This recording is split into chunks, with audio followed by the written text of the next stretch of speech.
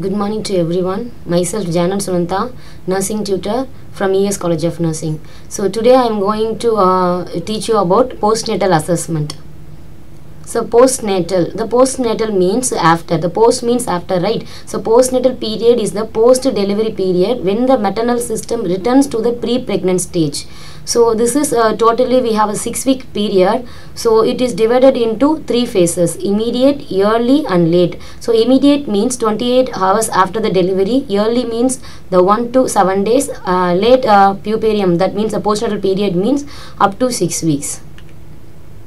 So what is the purpose of assessing the mother in a postnatal period? To assess the normal physiological changes in maternal body during the postnatal period, to assess the involution of reproductive organs, to assess the mother for potential medical problem after delivery. So what are the articles required for postnatal assessment? So we should have the hand washing articles, personal protective equipments, draw sheet and Macintosh, weighing machine, measuring tape, screen, temperature chart, tray, treatment chart, perineal care tray. So what is the procedure? So in a pre-procedural step, so we have to collect all the articles near to the patient bedside. So it is mostly it is on the right side of the patient bed. So we have to greet the mother, explain the procedure to the mother, ask the mother to empty the bladder, provide comfortable position to the mother, spread screen around the patient bed and wash hands. So why we have to do the pre-procedural steps? So we have to win the confidence from the mother to correct estimation of fundal height. For that only we are asking the mother to void the urine. To provide comfortable position to the patient, to provide privacy to the mother, to prevent spread of infection. So hand hygiene is the most important thing to prevent the infection. Intraprocedural steps. So we have to collect the history from the mother. So biodata, name, age, education, occupation, chief compliance, present pregnancy history and family history, delivery history, neonatal data, postpartum data, everything we have to collect from the mother's side. So after the history collection, we have to go with the physical examination. The physical examination, in the sense, first we have to assess the general physical examinations. So in general physical examination, we have to assess the facial expression of the mother. So and then, so for example, the face means we have to check about the edematous hair. In hair, we have to check whether the hair is in a hygienic manner or improper manner. So we have to assess the mother about the dressing pattern, and we have to check whether the mother is oriented or not oriented. Next we have to check the vital signs. If the temperature is 100.4 degree Fahrenheit is normal. So if it is go beyond the 100.4 degree Fahrenheit, we have to check the possible of infection. Then in the temperature, in the vital signs, we have to check the pulse, respiration and blood pressure. The pulse varies from 70 to 80 beats per minute. Pulse more than 100, we should investigate for the fever and shock. Respiration, we have to observe the respiration whether it is a normal or abnormal. Blood pressure remain unchanged after the delivery if history of hypertension, pre-eclampsia, eclampsia. Check BP every hour during the early postpartum period. The second step is head to foot examination. In head, we have to check the infection. If the mother is having a pediculosis or mother is having a dandruff, we have to check in a head. So in eyes, we have to check the sclera, conjunctiva for pallor. It is a signs of anemia. Here we have to check the abnormality of hearing, discharge, any accumulation of wax is present, we have to check. In nose, we have to check about the discharge and nasal septal deviation and any epistaxis. Mouth, we have to check about the cracked lips, ankylosis, dental caries and gum swelling or bleeding. If the mother is having a cotton tongue, we have to check it out. In neck, we have to check the size, shape and if there is any enlargement or enlargement is there, we have to check. Breast examination, we have to check about the size, shape and all the aspect we have to check whether the mother's nipple is inverted or flat nipple or is a cracked nipple. Everything we have to check. We have to check about the colostrum. We have to check the presence of colostrum. In upper extremities, we have to check the capillary refill time to rule out the anemia, and bony primary extremities also we have to check. In lower extremities, during the postnatal assessment, we have to check about the hormone signs, edema and varicose vein we have to check. In the bowel and bladder, we have to rule out the constipation and incontinence. And then genital area, we have to check about the any abnormal discharge, bleeding or infection is there, or hemorrhoids, hemorrhoids and hygiene we have to rule it out. So the next is postnatal assessment. In postnatal assessment, we are following the BUBBLEHE techniques. It's commonly used to remember the necessary components of the postnatal assessment. The B for breast, U for uterus, B for bowel, B for bladder, L for lochia. So E indicate episiotomy, H hormone signs, E is emotion. First we will check out the breast. Before going to do the procedure, we have to cover the mother's breast with the towel. So inspection,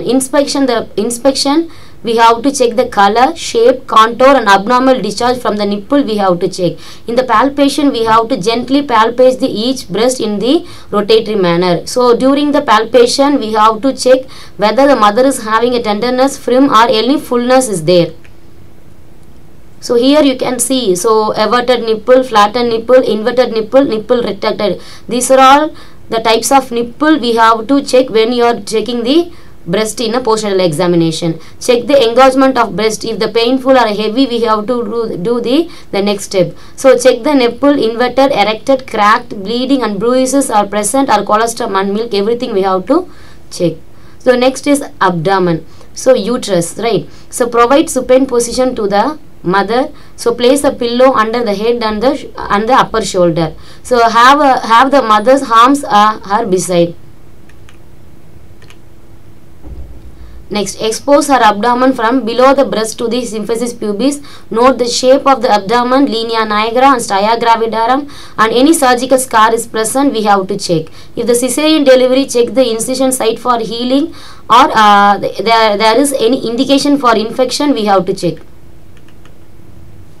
Note the involution of uterus by using the following step. So instruct the woman to empty her bladder. Uterus is to be centralized, and with the measuring tape, the fundal height is measured above the symphysis pubis with the use of inch tape. Following the delivery, the fundus lies above the 13.5 cm above the symphysis pubis.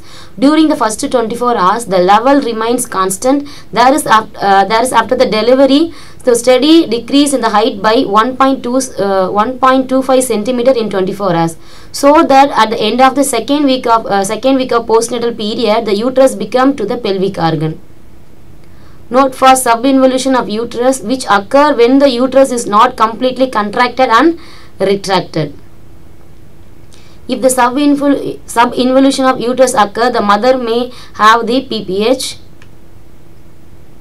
Palpate the uterus to note it is a consistency normally after delivery. If there is no product of conception remains inside the uterus cavity, the uterus firm and hard. If the uterus is soft and boggy, it means contraction are inadequate and blood continues will flow. It will leads to the patient go for the shock. So next we have to check the bladder. So inspect the bladder simultaneously while checking the height of the fundus. So check the mothers about the perineal care. Always we have to instruct the mother to wipe from front to back after voiding and defecating. Frequent emptying of bladder, early ambulation, measuring the first 3 voiding. It should be at least 150 cc. Frequent small voiding with or without pain, burning may indicate infection. We have to make attention to clear these symptoms. Next we have to check the bowel.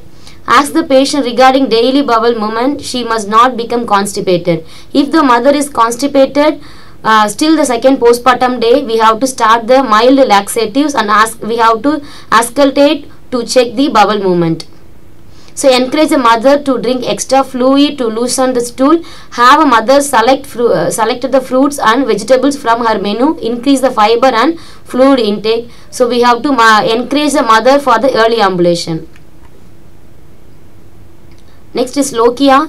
Lochia is a vaginal discharge that occurs after the birth. It is a normal part of the healing process and usually does not cause any complication. So we have to check during the examination, we have to check about the color, constipation, odor, amount of lochia discharge. So in order, it not should be peculiar, offensive and fishy smell. So reaction, it is alkaline color, lochia. So we have the three types of types of discharge: lochia rubra, lochia serosa, lochia alba. Lochia rubra will occur 1 to 4 days. It is a red color. Lochia serosa will 5 to 9 days. It is looking like yellow, pink and pale brownish color. Lochia alba we can see in the 10 to 15 days. It is a pale white color. Composition. The lochia rubra means it will contain the blood shreds of fetal membranes and decidua, vernis caseosa, lanugo and meconium. So lochia serosa, it will contain RBC, leukocytes, wound exudate and mucus from cervix.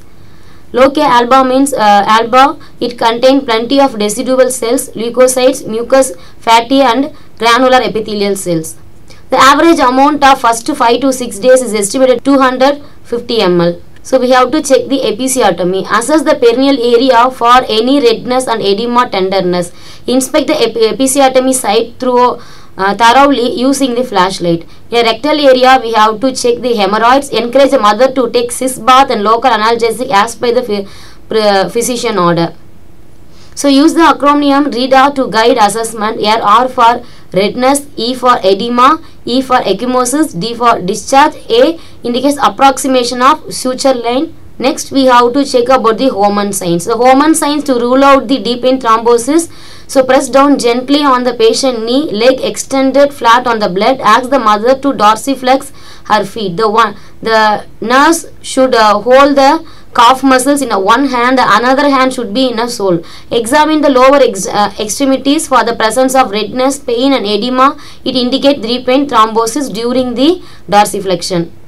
So the last is emotional status. We have to give more attention to the emotional status of the mother, because during the postnatal period the mother should need more support from the family members. Assess the emotional state of the mother to diagnose postpartum blues, postpartum depression, postpartum psychosis. The support is more important during the postnatal period to prevent the postpartum psychosis, postpartum depression. So we have to, as a family members, we have to educate the family members too about the postpartum psychosis. We have to pamper the mother, we have to help the mother to taking care of the baby. So post-procedural steps: provide comfortable position to the patient, wash all the articles and replace the articles, remove gloves and wash hands, record the findings. If you are having any impression, we have to record in the nurse's notes. Inform the mother about the time and date of the next visit.